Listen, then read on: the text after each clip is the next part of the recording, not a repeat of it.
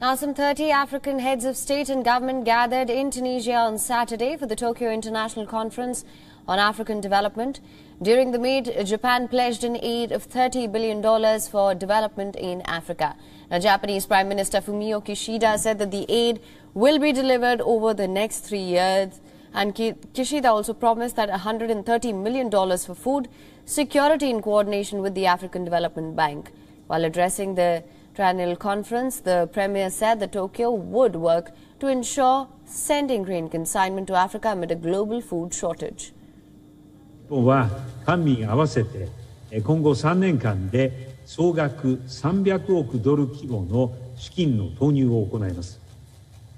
具体的には第一にグリーン成長の促進です。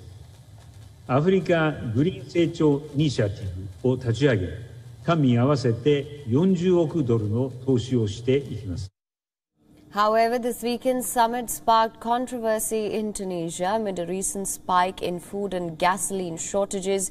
Critics spoke out about organizers' alleged whitewashing of the city, pointing out that cleaner streets and infrastructure improvements in Tunisia just ahead of the conference. Tensions among African nations also weighed on the meeting as Morocco announced a boycott of the conference. Morocco's complaint stemmed because Tunisia invited a Polisario Front leader to attend the conference. It's a sensitive issue in Morocco as the country seeks international recognition for its authority over Western Sahara. Le Sénégal regrette que ce rendez-vous de la TICAD soit marqué par l'absence du Maroc, un éminent membre de l'Union africaine, faute de consensus sur une question de représentation.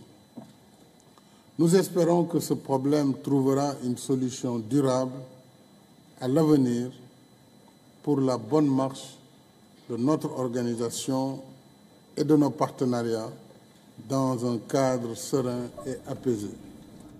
Now, the Tokyo International Conference on African Development has given Tunisian President Kais Saied his biggest international platform since his 2019 election.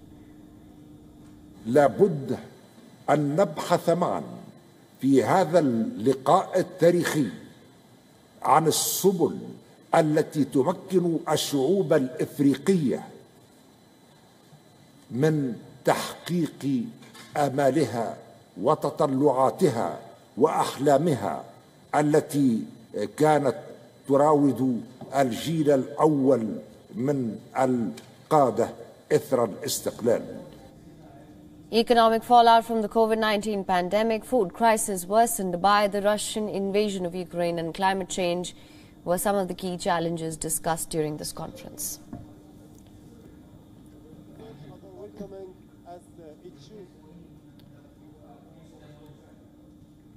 WION is now available in your country. Download the app now. Get all the news on the move.